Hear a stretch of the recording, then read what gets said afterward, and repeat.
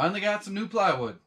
The last step in building this massive cabinet is the top cabinet. It's basically 3 cabinets all going to be conjoined into one, as I've said in the past. I've got my cut list. Did some math and measurement, some eyeballing. I've got my base. I got my 2 sides, the top and the back. All I got to do is cut 5 pieces and then screw them together and I'll be done. Easier said than done.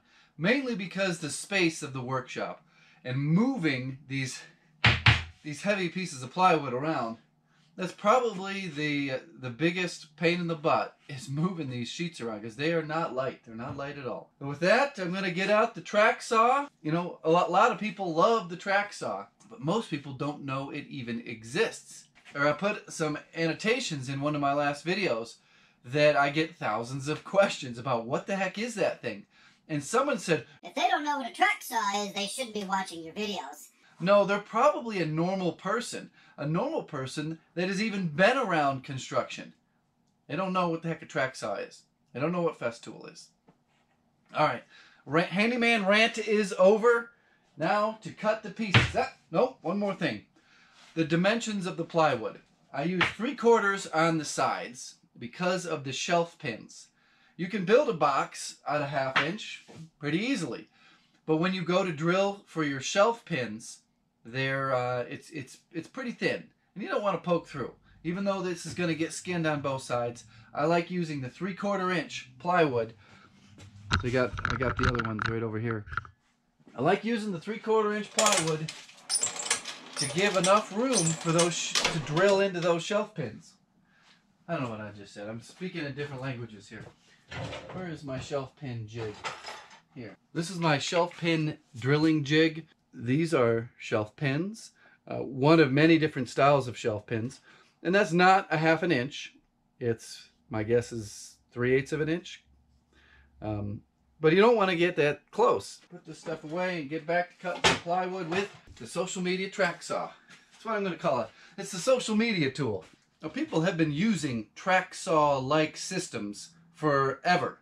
It usually consisted of a board clamped to your door, a piece of plywood, whatever, a cut guide, a clamped-on cut guide.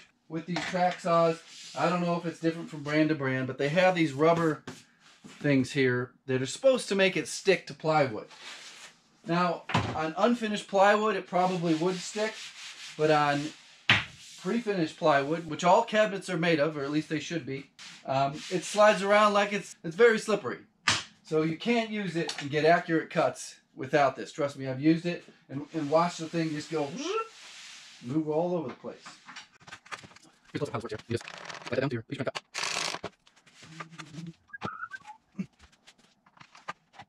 I definitely would go with the battery operated one. Dealing with cords is just, man, I got rid of all my cords in 2009. I sold them all off and went pretty much full corded tools.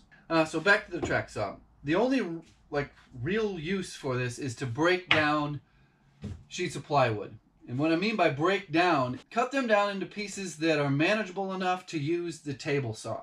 Hopefully I did my measurements right. 30 3/4.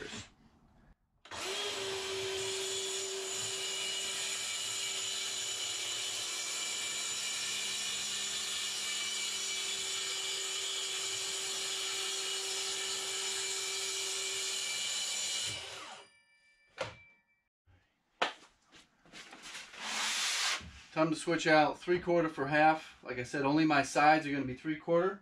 This sheet of plywood is $129.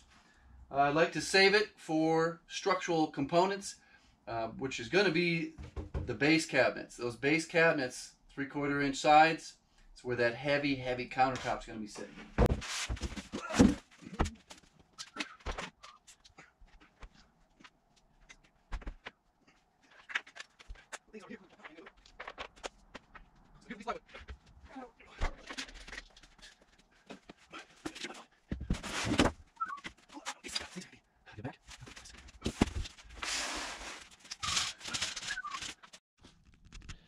So we got a dent. Could have been me moving this thing around, or could have been that way from the hardwoods specialty store. So what I'm going to do is cut this an inch longer than I need, and then I will run it through the table saw to trim that half inch off.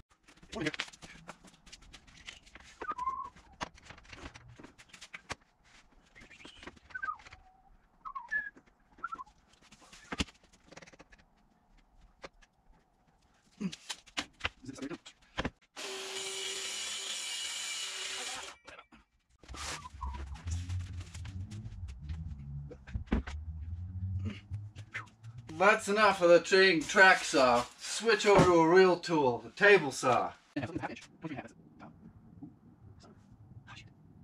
2, 3, 4. Shit. All right, we'll set this up. Oh, thanks. 23.5 by 30.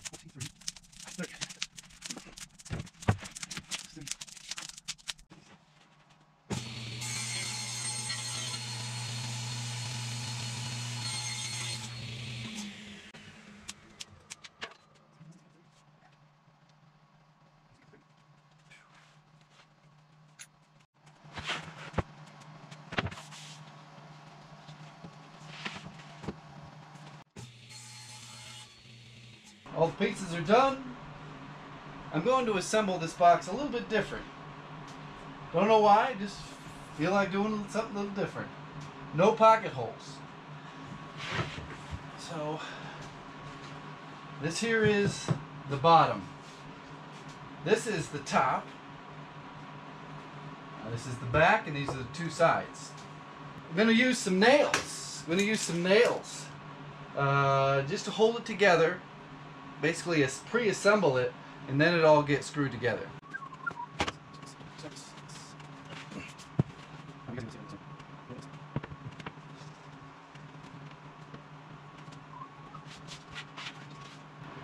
This is a B1 plywood.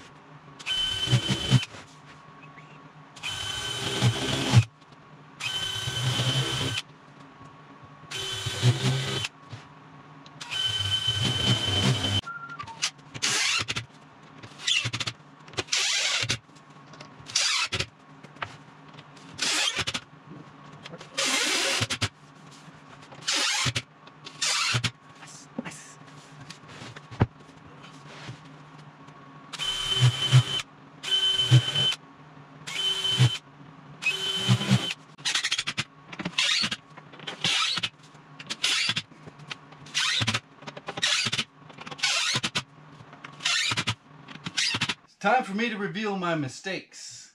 The ones I've been talking about all along. And I've made it on every single one. Even this one. Just slipped my mind. Is I now have no way to attach the face frame to all three of these boxes. What I was supposed to do is drill pocket holes. Set up for 3/4 inches along the perimeter and cross pieces. And now I have to go back and do that. I can use this gadget here. This one here is you just clamp it on. You line it up with the bottom, and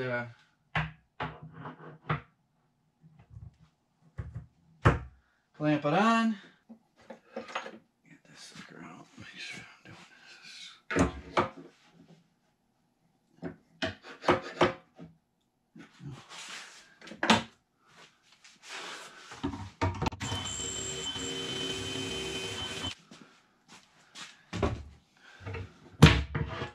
And there you have a pocket hole. And when you take a 3/4 inch or an 1 1/4 screw set up for 3/4, it comes through right dead center and into your 3/4 inch board.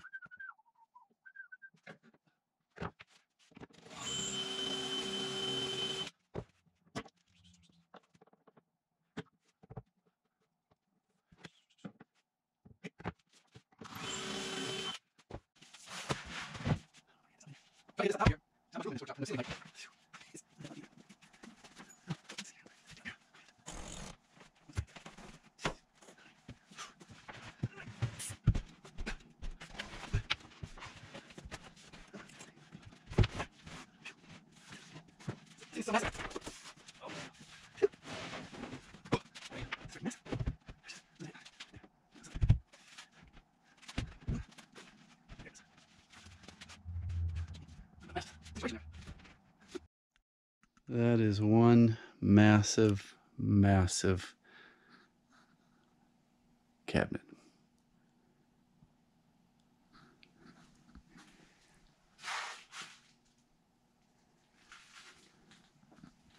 Massive. It's going to take up a lot of room in that kitchen. Not going to be so big after you put something like this in there. This is where the oven goes. Right about here is where the microwave is, and it folds down towards you. So it's perfect height to see in there. This here folds down. You can put your turkey in there. This here, I still have to do the shelf pin holes. Drill up the shelf pin holes for shelving that goes in here. Obviously, I got to build the doors. I got to build a massive drawer that goes down there. But before I do the drawer and the doors, I got to install it. But before I do that, I've got to prep this frame and paint it. Then get this all delivered into the house. It won't be too bad because it's in 3 pieces. But can you imagine? That's floor to ceiling. This here will go right up to the ceiling. I really have no idea where I am in editing these videos. All I know is I come out and I work on it and I talk to the camera, and sometime later in the future I will be editing these all together, and this may be the end of this episode. And if it is the end of this episode, thank you for watching. Check out my store, thehandyman.store. thehandyman.store. Put it on the screen, put it in the description. Go check out what I've been working on behind the scenes. It's a tricky thing to learn, graphic design. Thank you again for watching. Go check out the store. I'll see you in the next video. Goodbye.